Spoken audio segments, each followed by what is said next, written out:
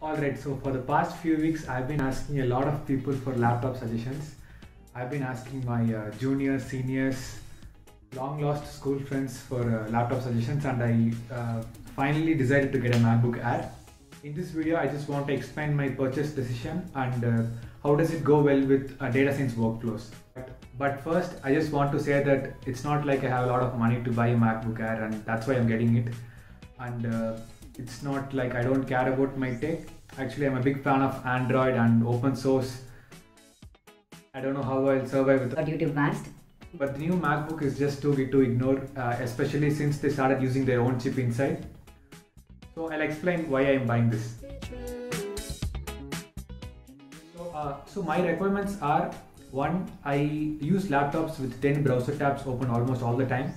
So I would need laptops with light to moderate heavy performance. 2. I like my laptops thin and light. I don't like carrying laptops which are more than 2 kg.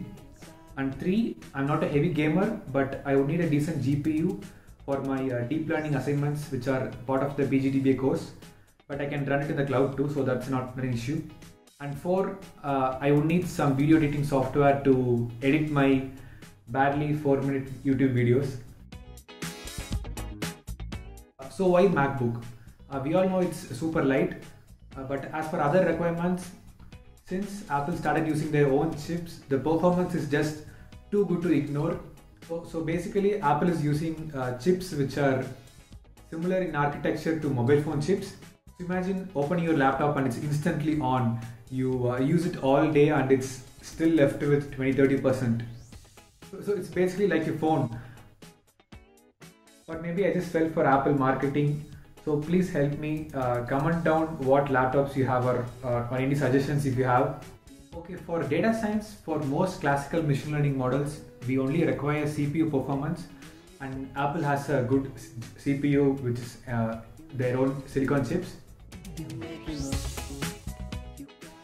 So for GPUs were traditionally used for 3D modeling and games which are graphic intense, because they are just linear algebra and matrix calculations of where things are in space. So people eventually figured that neural networks, that is deep learning, is also a big matrix multiplication, and you can do that on GPU. So that is the history of GPU and machine learning. And the MacBook Air does have decent GPU cores, and if you have heavy workloads, you can run it in the cloud too, so that's not an issue. So that's about Apple and data science.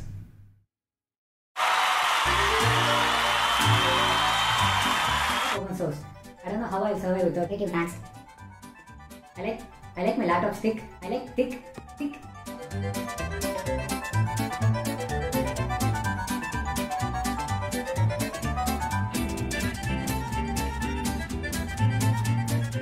So